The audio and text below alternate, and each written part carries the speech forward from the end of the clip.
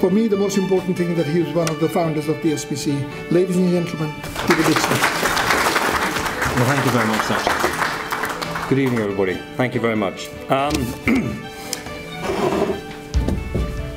Long years ago, we made a tryst with destiny, and now the time comes when we will redeem that pledge, not wholly or in full measure, but very substantially.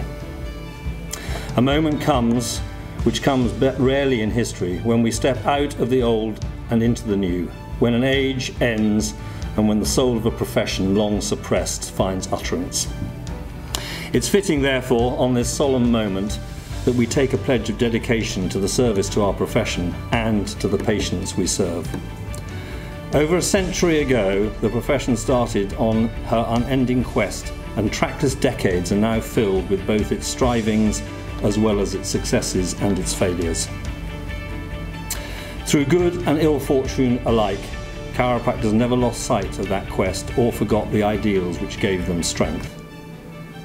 The achievements we celebrate today are but one step, an opening of opportunity to greater triumphs and achievements that await us.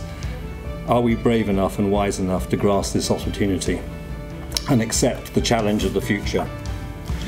That future is one not of ease or resting, but incessant striving that we may fulfill that pledge that we have made.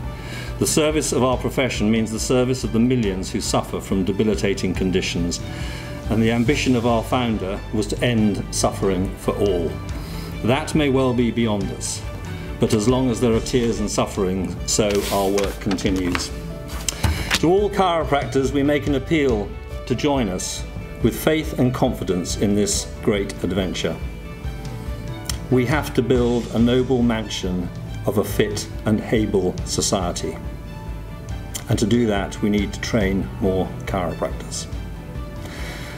The past clings to us still in some measure, and we have much to do before we redeem those pledges that we have so often made. Yet the turning point is past, and history begins anew for us now. A history that we shall live and act, and hopefully others will write about. A history that must involve both growth and development. The future beckons us. Which way shall we go, and what shall be our endeavour? Our aim must be to make our patients better so that they may live the life that so many of us take for granted. And we have hard work ahead. There's no resting for any of us till we redeem those pledges, till we make all of our patients what destiny intended them to be. We are members, I believe, of a great profession, on the verge of a bold advance. But we have to live up to that high standard. All of us, irrespective of what we may believe in, are chiropractors with equal rights, privileges and obligations. We cannot encourage narrow-mindedness, for no profession can be great whose members are narrow in thought or action. So, ladies and gentlemen, whatever with the past has gone, the best is yet to come. Thank you.